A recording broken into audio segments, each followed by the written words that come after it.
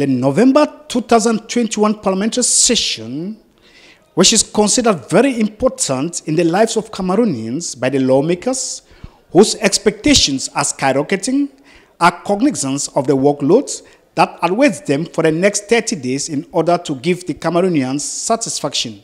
It's a session where we work much.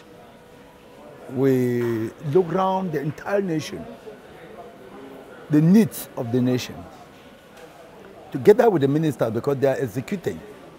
We are legislating, and they are executing. So we look together with them. That's why every minister, if the budget will be debated and voted this time. The lawmakers who will vote the budget following the proposals of ministries, parliamentarians, civil society organizations strongly believe some ministerial departments should be given the pride of place when it comes to budgetary increase. The area very much to be touched is the education of the Cameroonian people. The problem I keep telling you people is where there is the right education, the country flourish.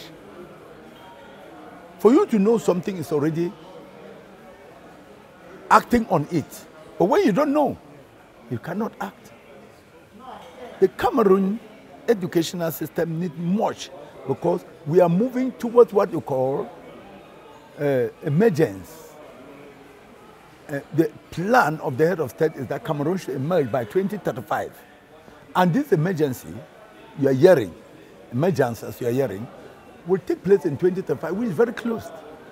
And so definitely we have to go into what you call education of knowing, not education of remembrance. Many Cameroonians are ignorant of the fact that parliamentarians do not only vote the budget without debating.